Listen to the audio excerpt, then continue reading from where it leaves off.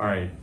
Hello everyone, and today it's a little bit different. I'm shooting it on my iPhone, which is all right, but I figured this is a pretty cool opportunity because we're developing film in a dark room and in bags in our class.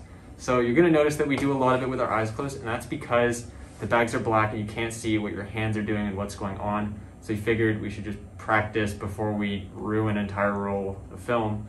So yeah, that's what we're gonna be doing. It's kind of wacky, it's kind of fun. Hope you guys enjoy and maybe learn something.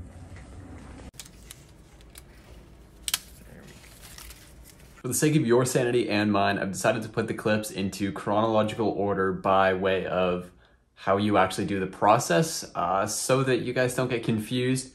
We practiced a lot and then did the actual process, but I'll put it in a more consistent order so it's easier to follow, so there. This is the first step of many, and each of these cameras has sort of a little canister in which all of the film needs to be rolled into, and so it's light proof so it doesn't get ruined as soon as you take the back off the camera.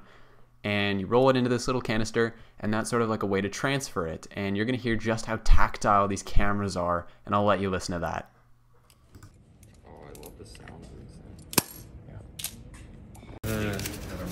thing. See, I'm an expert. Oh, that doesn't feel good.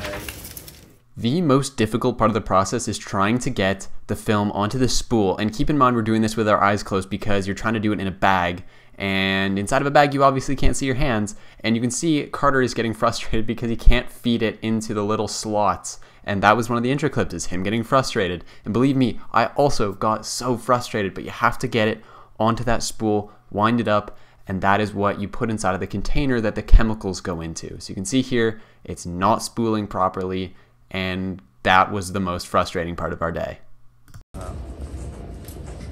Yo, did I just finesse the fuck out of it? What? I don't know, did you? I think it's pretty good. During this run, we actually got to use the cartridge that the camera uses, and we got to take the film out of there, so that was just an extra layer of something that we had to think about. And during all this, we completely forgot that the film was taped to the inside of that cartridge to keep it from like unwinding inside of the camera. So I don't really know how anyone actually found this fun. Is that at all it? Oh, you did it perfectly. I did that. Ooh. Go Upside down, upside down. Ooh.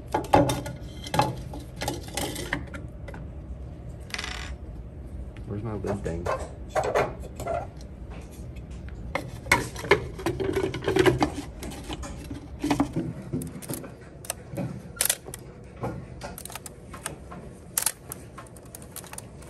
this have an inside zipper, Carter? This thing has a Wow. I feel like that Oh, you're putting it on your lap? It's a bad idea. I think it's gonna get all like caught in the wrinkles.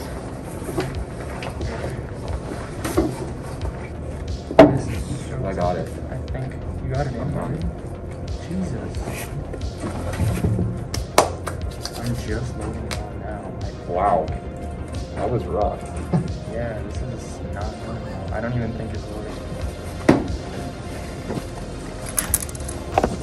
The margin for error in this is so low. There are so many opportunities to mess this up, and one of them is the chemicals. You need to put 500 milliliters into this beaker and then transfer it into your container so that there's enough to agitate, but not enough for it to spill everywhere. We didn't spill it, luckily, but obviously it's chemicals and you need the right amounts, you need the right times, you can't unscrew the top halfway during the process, otherwise it's just gonna ruin everything. There's just so many opportunities to ruin your film and your pictures that I'm glad we use digital cameras now.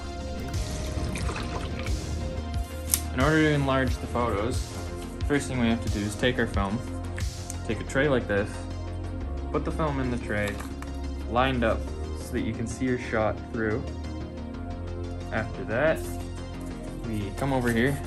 Pretty much you put it through here, this shines light through, you'd put photosensitive paper right here, so it's kind of like a reverse camera, where instead of your scene being like the outside world, your scene is the photo being projected onto what is essentially an image sensor.